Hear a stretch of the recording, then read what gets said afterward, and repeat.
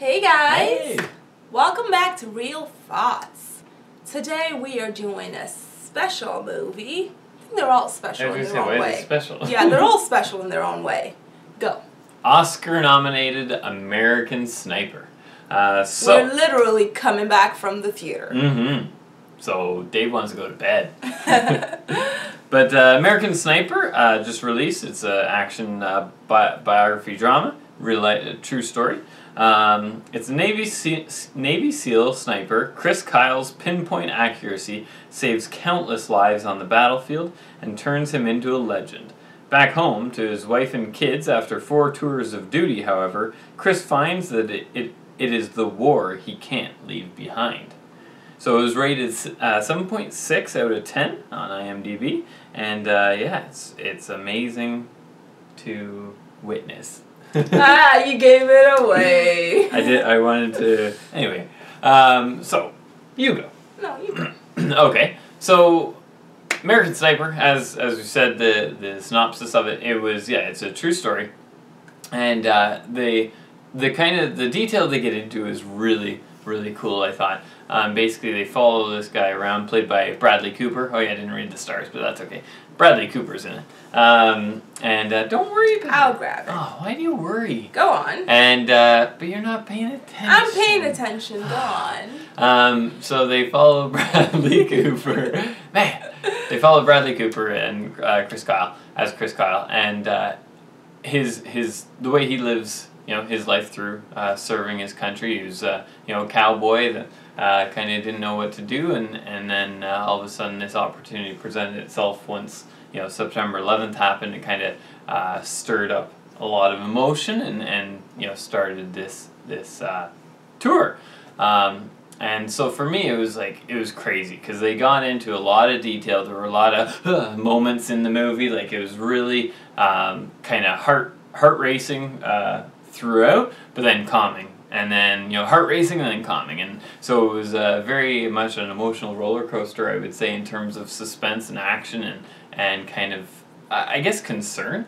But it was really well put together. There were a few moments. It was rated like 14A, which I think it's interesting because there were a few moments where you're just like, geez, like this should probably be a little bit higher. But yeah. I guess the next jump is 18. Yeah. So it's like, it is a big jump, but there were just a few moments where it was just, geez, but it was depicted really well, and I think in the setting it made sense. Mm-hmm. In terms of things like this could be happening or were happening or whatever.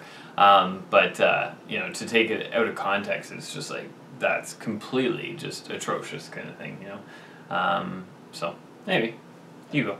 To add on to what Dave said, after watching the movie, I must say I commend all the soldiers out there that go to war, mm-hmm. and I also commend all the civilians out there in war countries that are facing the uncertainty, that are facing the bomb blasts and the jets and stuff flying overhead all the time, and just all of that stuff. I commend the civilians as well. The movie itself, I must say that it was very interesting to see just a veterans battle in a sense, mm-hmm. and you hear about it quite often, but it's interesting to see the veterans battle because those things, like, it makes sense that they stay with you, and yeah, how could they not? Yeah, how could they not? So, like, honestly, all I can say is, like, commend you. Hats off. You didn't say anything about the movie. I know that. Good movie, great job, Clint Eastwood. And sorry, memory card is full. Yeah, as I was saying, I also commend Bradley Cooper. Great job in your acting. He gained a lot of weight for the movie. Mm-hmm. Yeah. He bulked up. Yeah. Yeah. He really looked like him too. Yeah. In terms of real life visualizations, man, they both him and the wife both looked very Similar, close to the real life. Yeah. Yeah. I don't know what else I have to say. I see. The one thing that I thought was also interesting is in the movie, Bradley Cooper comes back, or Chris Kyle comes back from a tour, and he's just driving down the highway. They're going to the hospital or something. But it's like a casual scenario and nice day kind of thing. And him and his wife get talking, and he's just not paying attention. And basically, then they kind of have a little bit of argument, and it's like, hey, like how can I be calm when there's war going on, and there's nobody's thinking about it here. Like we're going to the mall. They were driving to the mall.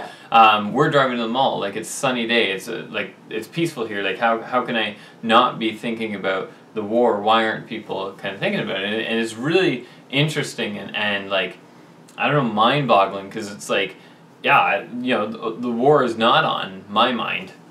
24 hours a day, 7 days a week. And it's only on when it's on TV, right, in a sense. Right. Yeah. And is that because I'm so lucky that, there are people out there serving for my country and on my behalf that I don't have to worry about that. Those aren't my worries. And it's like we are so lucky to have that luxury to not have to think about that.